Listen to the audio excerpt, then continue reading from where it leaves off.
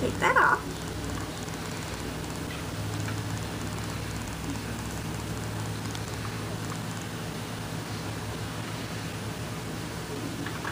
After you take the polish off, you would want to go ahead and put soap or cuticle softener on.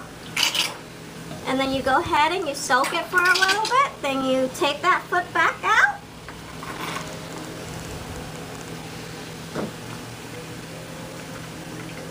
And then you kind of scrape and push it back with a cuticle pusher.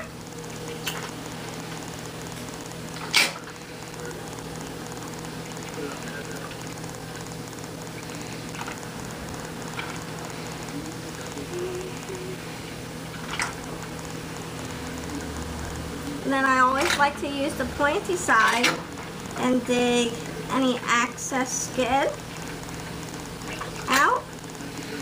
And also underneath here, if you got dirt or crud. Same thing over here.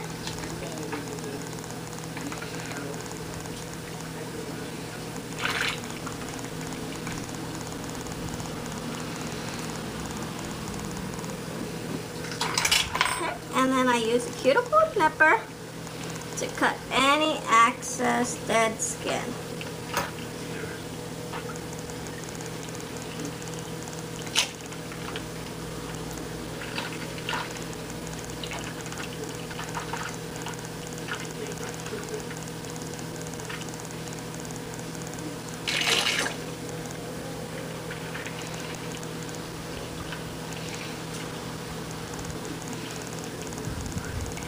You always want to hold it like this.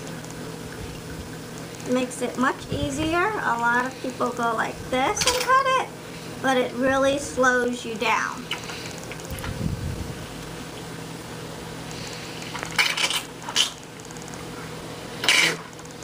Another thing that I find very helpful with the cuticles is have your finger up against it and then it's laying where you're just only using the tip here to cut it.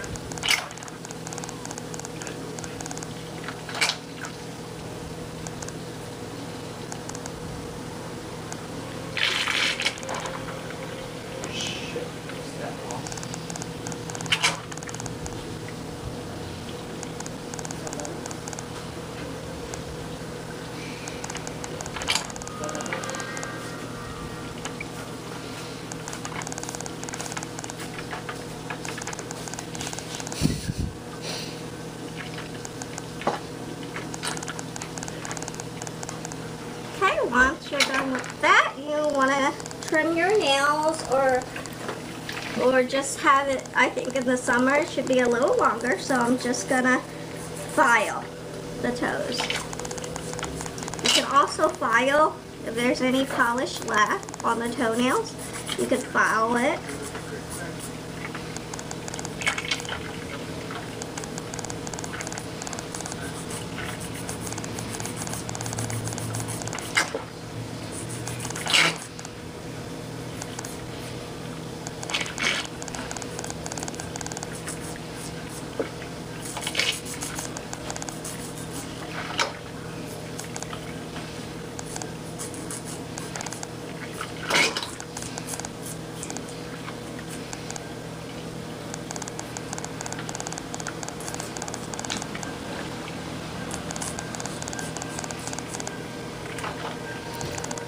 Then I usually buffer it. That way it's soft and there's no ridges. So when the polish comes on, it's much more smooth and professional looking.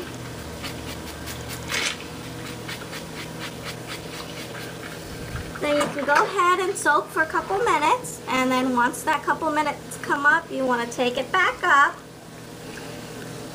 And I love to use this tool. You can buy it pretty much anywhere. A nail file is the same exact thing. I can either use this or this, and it works just the same. What this does, it gets all that dead skin off. And when you're taking it off, it does reek a little bit. It smells like feet.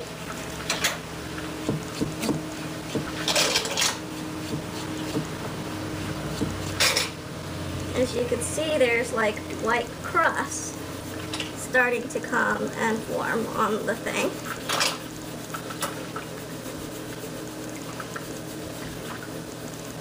And this is safe to go on the skin, on the whole entire foot. So you don't have to be really careful with it.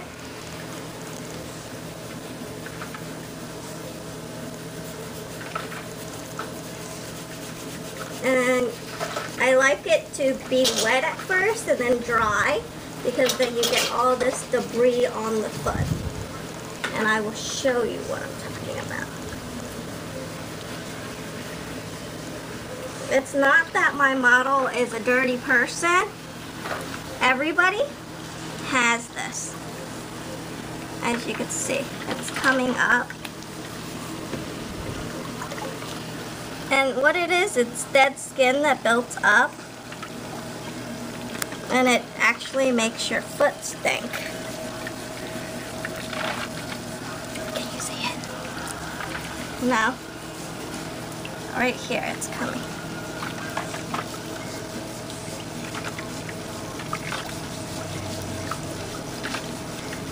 Can you see it now? Mm-hmm. See, and this is, your gloves have to be a little dry, your hand has to be a little dry, but you have to kind of soak enough to get this layer off. It's just dead skin. It's like almost exfoliating it.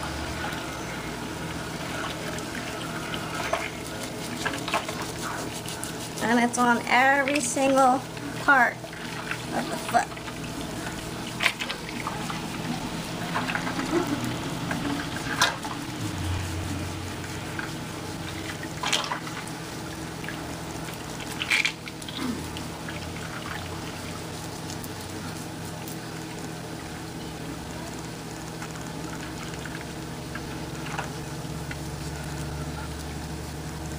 So I guarantee no matter how clean you are, you're gonna have this. After this, I'm gonna use a pumice. It's more coarse, and some callus eliminator. You can use soap if you don't have it at home. It just helps it glide a little bit more, but if you have callus eliminator, it actually eliminates callus at the same time. But what you don't want to do is cause the friction, so it is really hot on your foot. You want it to glide easily.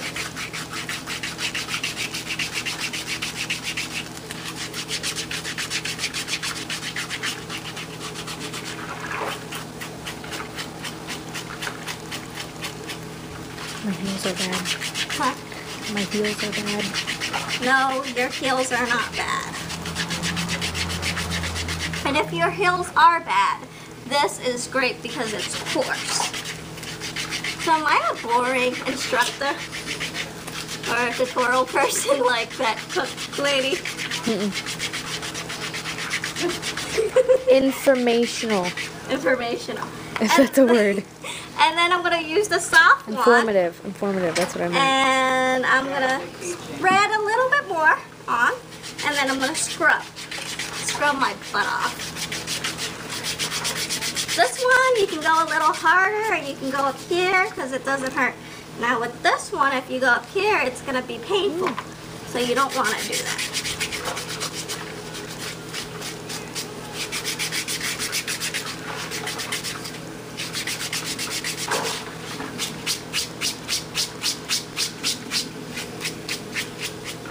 And usually callus areas are, I'll show you, usually right here and right here. Especially us females, we wear high heels. It's always here and here. So right here's the ticklish part. If you want your client to be done, I usually go like this. They pull their feet, and guess what? They don't want it anymore. Okay. Then I kind of rinse off. And then I use soap to wash their feet. And then I massage, and that is